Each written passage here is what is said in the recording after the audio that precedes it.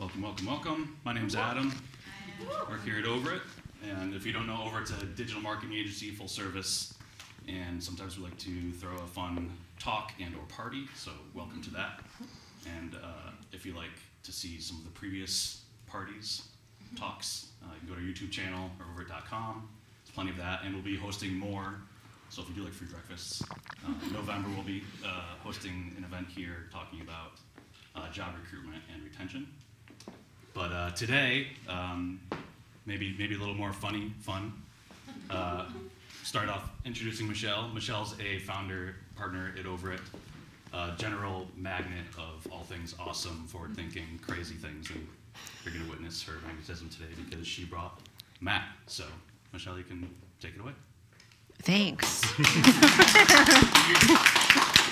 That was setting me up. Where's Matt? Is he coming out? I'm right here. Oh, Matt, there you are. Should I come? That's what I need. Are we ready? That's what I need. Are we ready for me? Hi, Matt. Hey, how are you? You have this mug if you want to transfer into that, but otherwise, use your paper. It sounds complicated, and yeah, I know. I'll do something that'll make me look foolish, so I'll just stick with that. Maybe messy. So there's Matt Ruby. He's awesome. I've been following him a very long time through his path of careerism and then beyond, I think is what I learned. I love that word, careerism. So careerism, the beginning of his career that I am aware of, he was the first employee at what was 37 Signals, now called Basecamp. I would assume you were pretty intricate in those beginnings. Sure. Okay. All right. Well, I would imagine so. I like to think so, yeah. I would imagine so. I have this REWORK book I think it's called By 37 Signals, and there's some stuff just on this back cover. ASAP is poison. Underdo the competition. Meetings are toxic. Fire the workaholics. Emulate drug dealers. Pick a fight. And this sounds like you too. I don't know if you had anything to do. Yeah, I wrote that with Jason and David. Yeah. That's pretty amazing. Your name's not on the cover though, but I've noticed that also. Yeah. Crazy how that happens. So this is actually a pretty easy to read, entertaining book with really good advice, and you can kind of pick it up in the middle. It's a New York Times bestseller. Maybe some of you have read it, but I recommend it. I would like it to recommend it more if he was still making some money off of it, but we won't go there. I'm going to have you be my agent. Yeah. I think, and then I was aware of Vooza, which, if anybody wants to go there, VOOZA.com, and it's like a video comic strip. It was before its time, making fun of basically a lot of things that Overit does or we do in marketing, because it's really easy to poke fun at. And absolutely you should. You need a sense of humor with these things. So I followed him along those paths too with Vooza. I also got one of your content pieces that you were in a band that was actually, you wrote a little wave there. You did something. Late 90s, early 2000s indie rock band in Chicago, touring Midwest, putting out some albums, that kind of thing. Yeah, so, are you guys hearing this? He's just, wow, right? Plastics Hi-Fi. Available on Spotify if you really want a deep dive. And then I was catching one of your pieces this morning on the way down, trying to put myself in this space. Okay. And you said, we did that for a few years, and then we realized it was neither fun nor successful or something. We should be having either more fun or more success. Yeah. I like that a lot, because that's what bands should actually talk about themselves, because they fight. Well, also, you start off with one mindset of isn't this cool? We're doing this and it's fun, and then you start wanting more and more, and having these commercial aspirations, and then sometimes it can the reason you started doing it can get hazy. Yeah. Last night there was an intimate group of us from Overit that we got to witness his misguided meditation experience, which was really, really special. Thank you. Thanks, guys. It really was. It went into this depth. Talked about, it was funny yet so insightful, inspirational. I really enjoyed it. I can't tell you enough. I will come again, and I feel like everybody that was here pretty much thought the same thing. So we feel pretty special to have that. Thanks for having me. And I know, ironically, you're in an agency, in a church, so much to make fun of right there, right? And then lastly, you know, he has this amazing newsletter. Well, not lastly, so much more. But he has this amazing newsletter called Rube's Letter. Am I pronouncing that right? So if you go to Substack, you'll find it. If you just Google, you'll find it. It's such a great read, and you can upgrade your subscription to get even more awesome content. So I highly recommend it. So, you know, there's so much, and I think I asked you last night, how do you define yourself? Like if somebody doesn't know you, not define, maybe how do you explain yourself? Because I have a hard time doing that with myself. You know, I'm a marketer, but I'm not really, you know, a marketer, or a part of me is a marketer, but, you know, and that's the careerism side. And yeah, so. I mean, I tend to, whatever I'm doing now, I usually just say that. Like, first off, thanks for the great intro. It's like you've actually done investigating and followed me for a while and know all that stuff. Like, a lot of people just know me as like whatever is happening at that moment, and I've just kind of come to accept that and just be like, okay, well, right now I'm telling jokes, so I'm a stand-up comedian, or like if someone knows me through writing, then I'm a writer, and if someone does know that I was in a band, then they can, you know, but like, yeah, it's. I guess I don't spend a lot of time defining myself. Just kind of let people dial in whatever frequency they're interested in on. Okay. All right. No, that makes sense. Which might not be the best for here at a marketing place. It might not be the best way to market myself.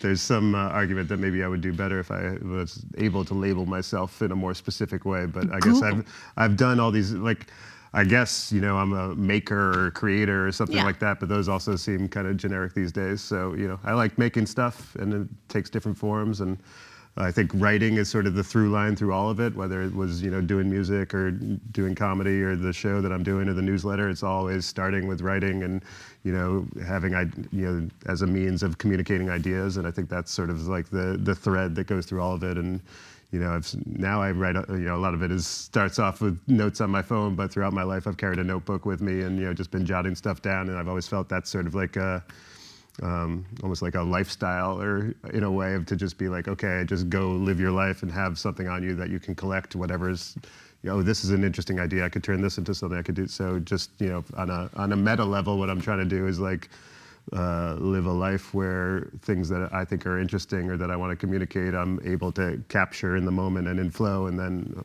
if it sticks around or seems worthwhile, eventually turn it into something. Yeah, wow. Because, you know, like when you say writer, it's really you're carrying those thoughts and communication out in so many formats. Yeah, I mean, to me, writing is about ideas, and it's just it's like, okay, that's how do you capture ideas, and then how do you communicate them? And writing is usually the starting point, but then it can take different forms from there. So where did Matt begin as far as growing up, and what kind of group, or were you not in a group in school? You know, like the Breakfast Club type scenario. And were you funny back then? Were you, you know? No, I wasn't funny. I was never the class clown or anything like that. I was really shy. I grew up in Dobbs Ferry, New York, which is down in Westchester. I'm always saying up in Westchester, so it's nice to say down in Westchester. It's unusual for me. Yeah, I don't know. I guess I was like kind of a nerd and just didn't, you know, I just had a group of friends who I'd hang out with, and like we'd play basketball all the time, but we weren't good. So I don't know if we would be jocks or anything like that. We were just, I couldn't wait. I was in a small town. I couldn't wait to get out and leave and, you know, become someone else. So yeah, like high school and growing up was more like, when is this done? And when can I leave? And then I went to Chicago to go to school and wound up living there afterwards. Yeah. Northwestern? Yeah. And so the career path, the careerism started there, right? So obviously you didn't have this grandiose plan to be here now, and you know, and so that path wove along. And I'm amazed by it because I am so out of my comfort zone right now. I don't like being anywhere in front of an audience or camera. I've always been very behind the scenes, supporting the people in front. You're good at it, though. You're good at it. You know, thank you. You know, I'm going to turn all red. But, you know, it's very out of my comfort zone. And I feel like being a writer, usually traditionally you're kind of an engineer, maybe even. What were you at? Yeah, I mean, so out of school, you know, what I cared about most was the band, and then what I was doing on the kind of like the internet was just beginning to take off. This is like late 90s, and I became a web designer. I started off doing like some graphic design stuff, and I liked it. And then the web was taking off, and like I got an internship at at an internet company, which was a thing back then, and started learning how to design websites. And this is when you had to know like HTML and actually get in there and code. And I think that was a good combination for me at the time of like sort of right brain, left brain of like, you know, aesthetic and visual stuff, but also having to make it happen through a bunch of coding and kind of more analytical thinking. And what was cool about it at the time was there was no one who had been doing that for like 10 years or 20 years. There was no seniority. Everyone was just kind of figuring it out at the same time. And so if you were like, you know, even if you were young and just out of school, if you like, you know, spent time on it and got good at it, you could get, you know, a decent job and get paid and stuff. And so I was doing that path at the same time as the band, and then, you know, wound up meeting Jason Fried, who's one of the founders of 37 Signals, and we were working together on some web design projects, and then that eventually turned into 37 Signals, which eventually turned into Basecamp. And so I was, you know, I started off designing websites and being a designer, and then as that business started to grow, we began, basically we never did any advertising. The way we would promote ourselves was by teaching other people how to do what we had done, and through, you know, we had a blog called Signal versus Noise that was sort of like, started back when blogs were a growth thing and everyone was excited about them, and we got a lot of traction with that.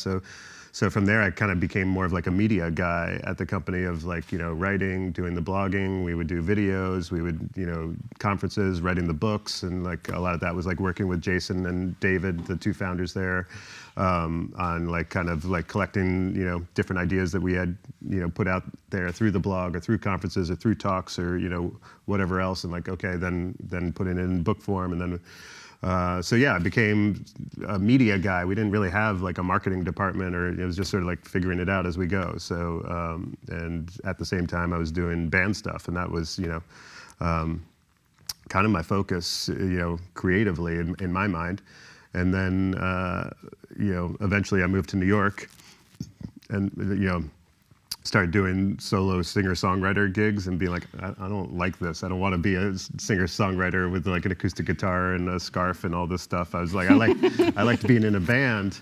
And at that same time, I was living across the street from a place called Rafifi in the East Village in New York City that had amazing, you know, free comedy shows every night, whereas like Zach Galifianakis and David Cross and Greg Giraldo and Patton Oswalt and all these incredible people performing in the back of this video store, and it was like really cool. And I was there, and that felt more rock and roll to me than any of the music stuff that I was seeing or doing in New York at that time.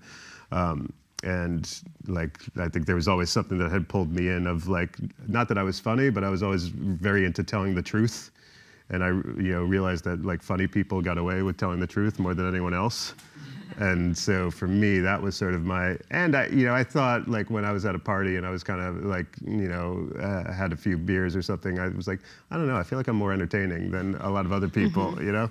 And from there, I decided to try stand-up comedy, and then it was like, you know, some rabbit hole that I fell into. Like, all of a sudden, you know, comedy just felt like some ivy that grew all over me until it became me or something, because it's a real lifestyle of having to go, especially when you're beginning, going to open mics, you know, like 5 or 6 nights a week, and just sort of trying to get stage time wherever you can and figuring it out. And, you know, through doing that at night and then doing, you know, sort of the more internet media stuff during the day, I eventually, that's when Vooza kind of came out of like, oh, well, I might not be the smartest person in tech, and I might not be the funniest person in comedy, but maybe I'm the funniest person in tech.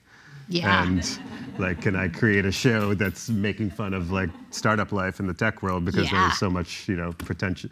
And like, part of my mindset is like, anytime there's a lot of pretension and a lack of self-awareness, that's very fertile ground for comedy. You know, and I think you see that in like the Christopher Guest movies, like Spinal Tap or Best in Show, or anytime people are very like self-important and don't realize like how obnoxious they sound, like that's ripe for someone to come in and make a parody of it, or satirize it in some way. And so that's what Vooza was, and then that kind of took off out of the gate. Like, our first video got like millions of views back when, you know, that was kind of like a big deal. And then it was sort of like, oh, maybe this could turn into something, and started reaching out to sponsors, and like, that show turned into like this product placement vehicle, almost like this boutique video production ad agency sort of thing for tech companies, which I still do, video stuff for clients in that way. And so it's just sort of been this path each step of the way of being like, okay, I'm not a big long-term planner. It's just sort of like, okay, well, this is what's in front of me, and this seems like it might be interesting, or this might be a way to make money, or this is like, I'm kind of tired of doing that, and this is some new thing that I'm interested in learning. Is there a way for me to learn and get paid, or am I willing to just, kind of spend that time sucking it up to get good at something? And yeah, it's also like a willingness to be bad at stuff and to fail. I think a lot of people have success and then they get sort of accustomed to that, sort of people respecting them or a certain lifestyle. And I'm just like, I think in my head, I'm always just fine sucking at stuff, or just being like, I guess the Zen way to look at it would be like a beginner's mind approach of being like, okay, well, this is exciting. You're learning something new and you're growing. And, but also it means, sometimes enduring things that other people don't want to endure. And you just got to get over that and be like, all right, well, I guess I'm doing this awful club in Buffalo and staying at a Motel 6 on the side of the highway, even though I have a New York Times bestseller out, and just being like, okay, this is the lifestyle I've chosen, and the things that I've been willing to leave behind, and the things that I'm excited about embracing. And yeah, it's been an unusual path, but I've enjoyed it. It's pretty amazing. I'm looking forward to where you go. Me too. Yeah. Who knows? So, and the newsletter, how's that growing for you? And are you enjoying that? Like, if you had to, what is your favorite? I mean, I would assume stand-up is the favorite. Yeah, stand-up's the best. Yeah. But some of the stand-up comes from the newsletter. The newsletter really, I think, during pandemic was also that. So stand-up dried up. There was like Zoom shows, which were terrible. So I mean, it's sort of like, okay, I have more bandwidth now to do stuff. What do I want to do? And the newsletter, like Substack, was starting to like take off. It's like, oh, maybe there's more, and not that it's a huge moneymaker necessarily, but it's I find it a great, like, sort of just having a deadline is valuable. Like, so every Tuesday I have to, it's an essay, a bunch of jokes, and 5 quotes that I think are interesting from things I've read or stuff like that. And I think just having that deadline of every week having to generate something. The idea of making something where I'm not worried about getting paid or trying to sell it, just being like, oh, I'm going to write an essay every week and like have it be on whatever I'm interested in. A lot of the show that I did last night, a lot of that developed out of essays that were in the newsletter. Some of my stand-up stuff comes out of things in the newsletter. So I think it's, I talked about it last night, but my therapist was giving me advice. I was complaining about career stuff or something like that, and her advice to me was like, okay, well, what would you make if you weren't worried at all about getting paid? If you weren't worried at all about what other people think? If you weren't trying to go viral or anything like that? If it was just for you in like play mode, what would you do? And to try to get back to that a little bit. And so that was, I think the show that you guys saw last night was kind of came out of that, and then also the newsletter came out of that. And I think it veers you more towards something that's like, I think, authentic, and in a way that like, in the long run might actually be the most, commercially viable or, rewarding approach. But like in the short term, it's just sort of like, don't worry about trying to sell something. Don't worry about it trying to be popular. What's the thing that's inside of you that you just really want to get out? I think that's been helpful, and the newsletter's been really cool in that way. And then I think it's also, it's a level of affinity that people have that's different than like just like a tweet or a lot of social media stuff. I think a newsletter winds up in people's inbox every week, and I think they really feel like they know you. And it's led to interesting opportunities, stuff like this. And like I wrote you out of nowhere. Yeah, yes. And well, it's happened in other ways too, just like interesting interviews or like gigs or people like kind of.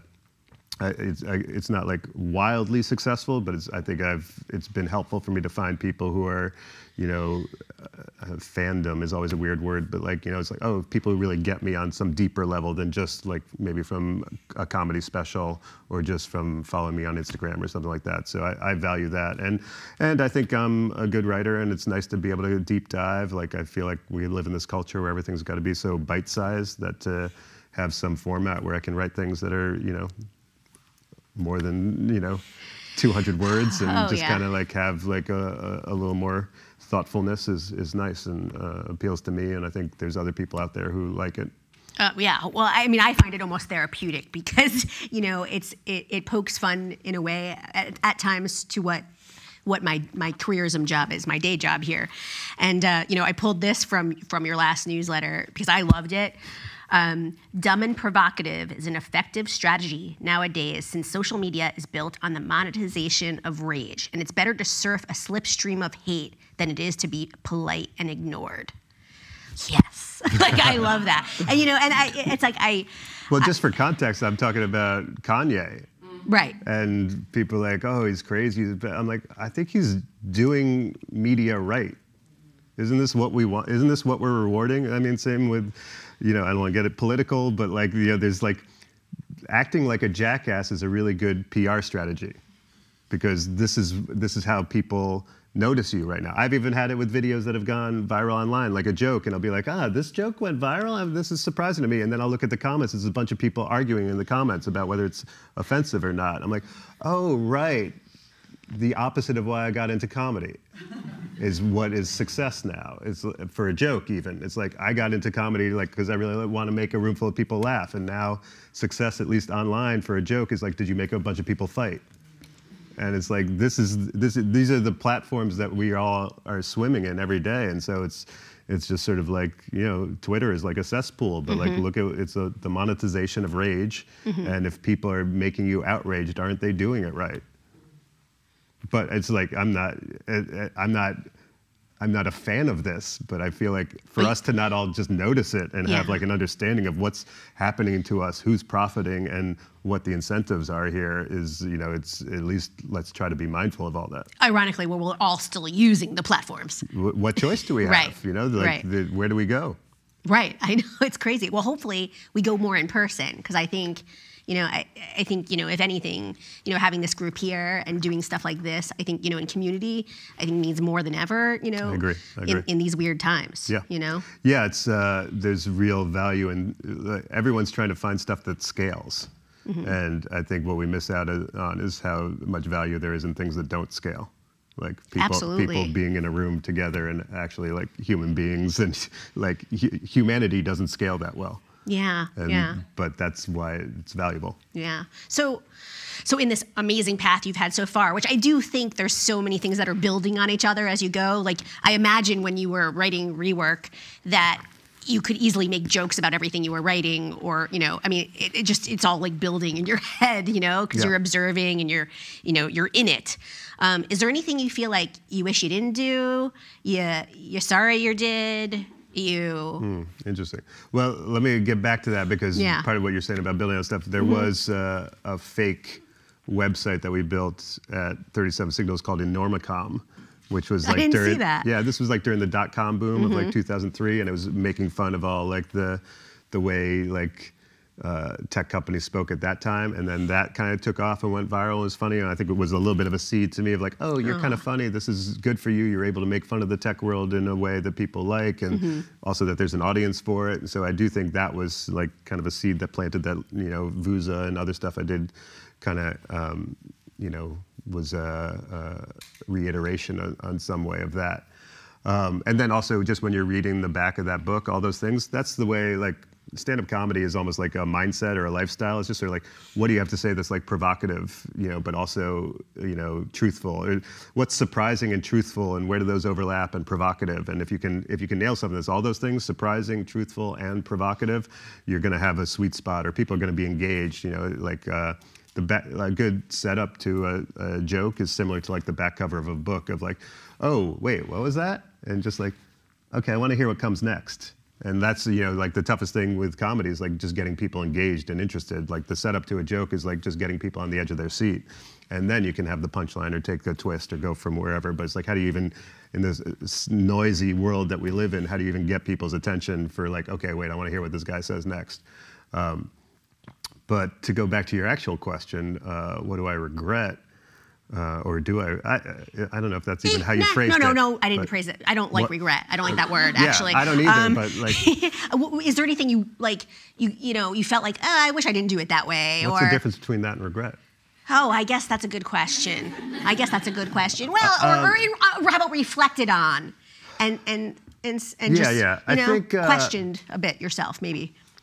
I don't think I spend enough time thinking about my audience or who my audience is, or trying to narrow down to, like, I think, part of what you've tapped into here is like this, I'm a bit of a generalist and I have these different paths, and like, I wonder what my life would be like if I was just good at one thing, or just had a laser focus, or knew exactly who the audience was that I was trying to hit, and just like, laser focused on this demographic and like really tried to nail something, as opposed to kind of being more all over the place and changing lanes and doing different things. And I think that's been better for my soul and my creative spirit, or whatever you want to call that, to be able to veer around.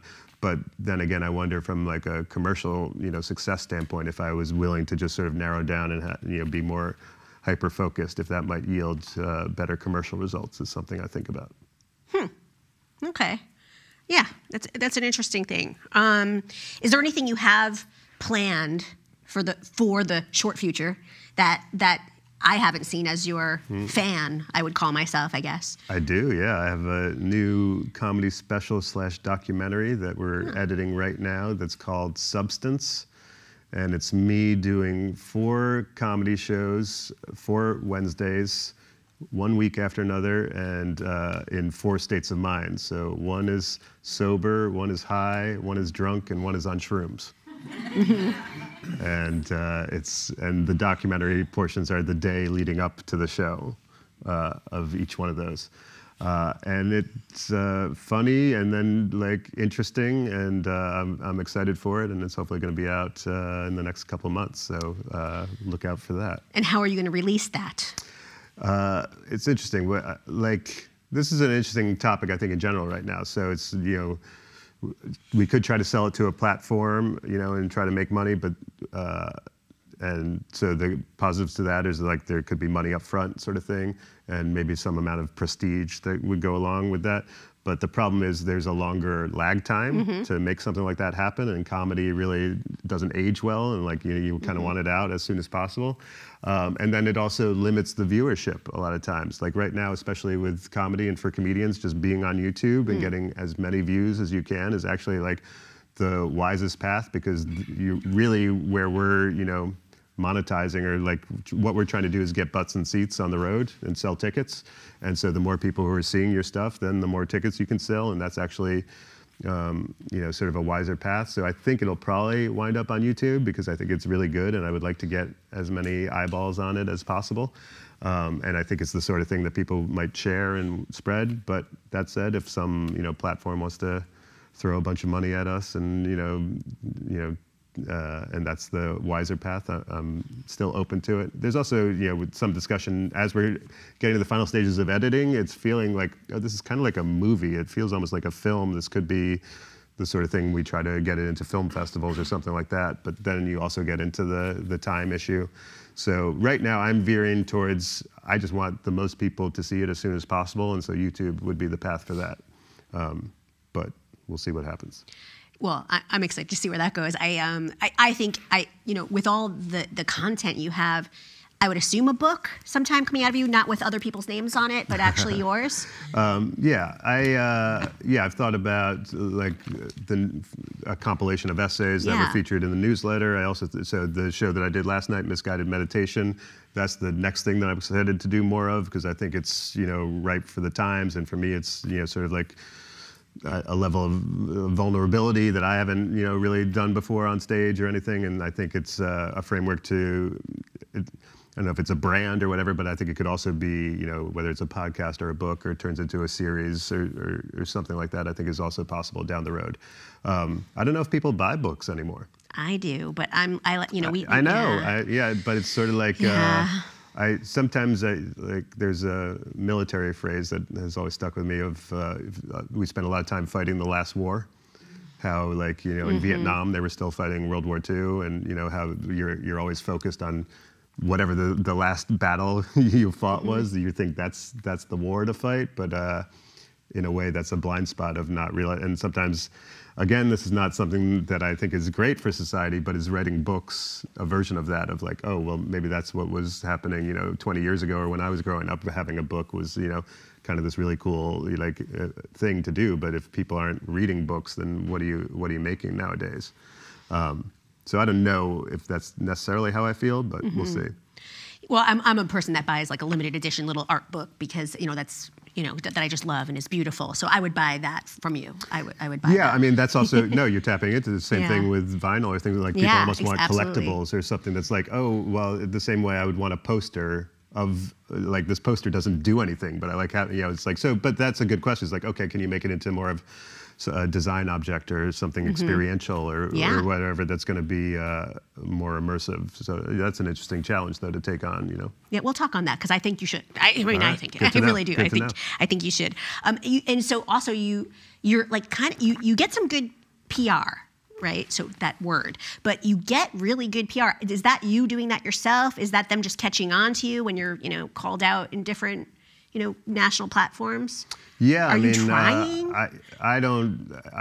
Anything that happens positively, I'm always surprised, and I don't know how it happened. That's amazing.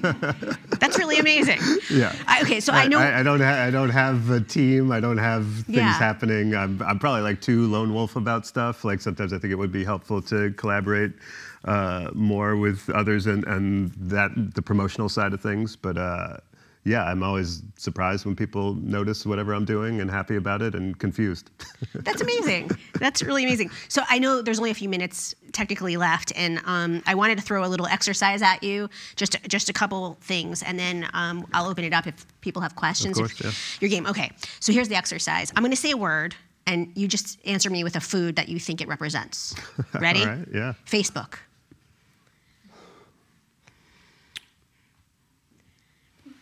Arby's. Kanye West. Grits. eBay.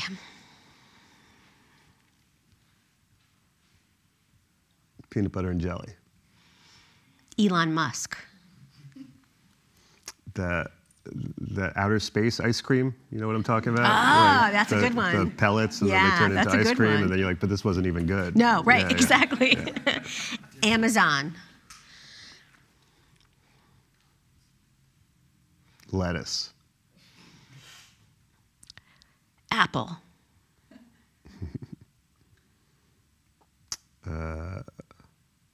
Chicken pot pie. All right. Thank you. Yeah, thank you. I want to know the logic. I've never been asked that before. I just made it up. I don't know. I like it. You know, there's a marketing strategy question where they're like, you know, if your brand was a person, place, or object, you know, what would it be, right? And I talk about Overit being from like Apple in the 90s, but you know, because that's when I liked, you know, it's like the underdog time before everybody had. I remember an Apple. the first colored iMacs coming out, Yeah. and being like, whoa, something's going on here. Yeah. We're back, huh? Screw those Dells, you know. Yeah. Anyway, well, it was also a real like. There really was like sort of like this idea that it was for creative people or designers or people who wanted stuff that wasn't crap, that wasn't generic, that there was you were like there, you know, even that Think Different campaign, and like, you know, it's like a lot of bullshit in a way, but also it was nice that someone in the corporate world and like advertising and everything else was putting out a message of like quality and caring, and that details matter, and that it's not just this assembly line of crap all the time. And like I also think it was like an inspirational time. Yeah. Even what Johnny Ive was doing with the design and stuff. And oh yeah. you know, it's you know, they're doing way better financially now, but Right. you know, you feel like you've lost a little bit of that sort of whatever made them special in that moment. Oh yeah, for sure. So I assume someone out here might have a question. Anyone? Well, I'm really intrigued by your 4 States of Mind project. Okay. Were you surprised by the results? I was. Well, like, I didn't realize it was like really hard, and I think in the beginning, I just thought it was like going to be a little bit like Jackass. You know, like, oh, this is a stunt that will help get some views. And then we started doing it, and I was like, oh, this is actually like way heavier. Like, the drunk one was terrible. Like, I blew .15 on a breathalyzer, didn't remember anything I said on stage, forgot to tell jokes, almost fell off the stage, and felt bad for like a week afterwards. And then the shrooms one was next. And then that was like really glorious. And yeah, I'll tell a story about the shrooms one that was like surprising to me. So my mom lived in the Lower East Side, you know, where this venue was, and she threw these art happenings in the 60s. And I had known about them, and one of them was called Rights of the Dream Weapon with her boyfriend at the time, Angus. And they produced these events together, and I had found this flyer online about one of these events. And it had like, you know, musicians and films and dancers and all this stuff. And I looked at the address of it, and it was 85 East 4th Street was on this flyer that was at this art site for auction. And I realized 85 East 4th Street is now New York Comedy Club, the venue that I was performing at and taping the special. And I had known that before, but the week before the shrooms one, I was like, oh, maybe I should mention that on stage. And I was Googling it, and I found a quote about, I looked up the title of that event, Rights of the Dream Weapon, and found a quote from Sterling Morrison about this time where he was on the street, and him and Angus and their friends Lou and John, you know, met up and bumped up on the street and decided to play music together at this event that was happening. And that was my mom's event, Rights of the Dream Weapon, and it was Lou Reed and John Cale and Sterling Morrison and her boyfriend at the time, Angus McLeese, who was the original foursome of the Velvet Underground. And then I noticed that it was the first time, it was a list of their concerts. It's the first time they ever performed together was at this event that my mom produced that was in the space that I was recording my comedy special at. And like, just from doing this project is the only reason I found that out. I wouldn't even have known. And so like, and then I went on stage on shrooms and told that room full of people that, and got to have that moment and capture it on film. And I feel like that was kind of a sign of what the project was about, of like, you don't always know what the finish, to be open to where is this gonna go, what is this gonna be, as opposed to like having this rigid roadmap. And it's like, oh, there's an act of making it was discovering what it was. And like, you know, almost like, you know, starting off on a voyage on a boat, and then you're actually like building the boat as you're sailing to the other side. And that's what the whole project felt like. And I think there's like some really interesting stuff that came out of having that mindset. But it was really stressful in the moment of like, okay, what are we doing here? Because I was like, wait, did I hire people to film me being terrible at the thing that I want people to think I'm good at? Why am I doing this? But in the end, I think the good stuff and the bad stuff will be good contrast, and it was bad comedy but good filmmaking for some of it. So, but yeah, like that, you know, just seeing it all come together in the edit now, like to me, it's all exciting and fun, and like being like, I took a risk going out of my comfort zone, and I think we're getting something really good as a result of that, and like it's a good lesson of like kind of being willing to do that, and also being willing to like not have some. I also like, especially when you're in like a more corporate setting, or the more people who are involved, or the bigger something is, the more there's got to be a plan. There's got to be, well, we all need to, there's got to be 12 people in a room who sign off on something, and this is the map, and this is the timeline. And like, a lot of times I think that comes from a place of fear. And really what that guarantees is something that's going to skew more generic. Whereas, you know, the more you can have low overhead, the more you can do things independently, the more you can kind of like take chances, that's when you can, you know, get more interesting results. Cool. I have a question. Yeah. I hate this phrase, but to piggyback on that, would you do that event again where the audience was also on mushrooms? Because I would love that. I would love to do that, yeah. Yeah. Yeah, I think, well, our culture is moving, like, you know, 5 years ago, it'd be like, what, that's insane, everyone will get arrested or something, but now it does feel like our culture is moving in that direction. And yeah, I mean, the new show that I'm doing that I did last night, like, definitely is like, I've had, it's typically happens at a yoga studio, and there's live visuals mixed on the ceiling, and an ambient music background performed by a musician, and then I'm kind of telling this story / show / jokes. And there have been people selling mushrooms at it previously, and like kind of getting on that wavelength. And so, yeah, I think if there's a way to do it like mindfully, that it's not, for me, part of the challenge is like, I don't want to be a guy, like to give mushrooms to people who aren't used to doing it, especially if you're in New York City and it's a Saturday night, and then it's like, okay, show's over, out with you, out the door, mushroom rookie, enjoy the East Village. That might be a level of responsibility I'm not quite prepared to take on yet, but we'll work on the details. But yeah, I would love to do that. Anybody else? You mentioned how writing for you has kind of been a consistent thread that's kind of informed your other things, and I'm wondering if that is there any truth to thinking that maybe it started, the writing thing kind of comes even from the engineering or the coding end a little bit, and to what degree you still reach back to things that you learned from that age. Like I know there's the left brain, right brain thing that so many complex problems benefit from having. Yeah. But maybe there's also the storytelling of coding, I think, where you're given a starting point and you know you have to hit this plot point, the end, or somewhere near the end, and you're kind of feeling everything else in between. I want to know if that. So you're a coder. He is. I do think coding was like I don't do it much anymore, and I was very like, this HTML and CSS and very small amounts of JavaScript was as far as I ever got in it. So I definitely wasn't like some great engineer or anything. But yeah, I think there's something, first of all, something either works or it doesn't. And I've either failed at this task or I've succeeded. And there's something very rewarding about that, especially in our society where there's so much is like subjective and like everyone's like got different definitions or versions. Like, no, I ran this code and it either worked or there was an error or there wasn't. And I think that is like, I'm a big fan of like objective metrics of success. So within comedy, like a joke is people are either laughing or they're not. I love basketball. Like, the team either won or it lost. I feel like so much of our society we're wrapped up in feelings and there's different opinions on this and that. And so like I gravitate towards even elections. I like that at the end of an election, there's like, well, in theory, someone wins and someone loses.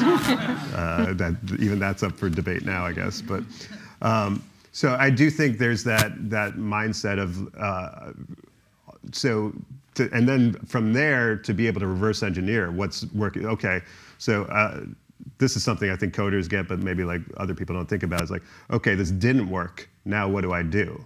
And sort of being like, okay, so I've got these 90 lines of code.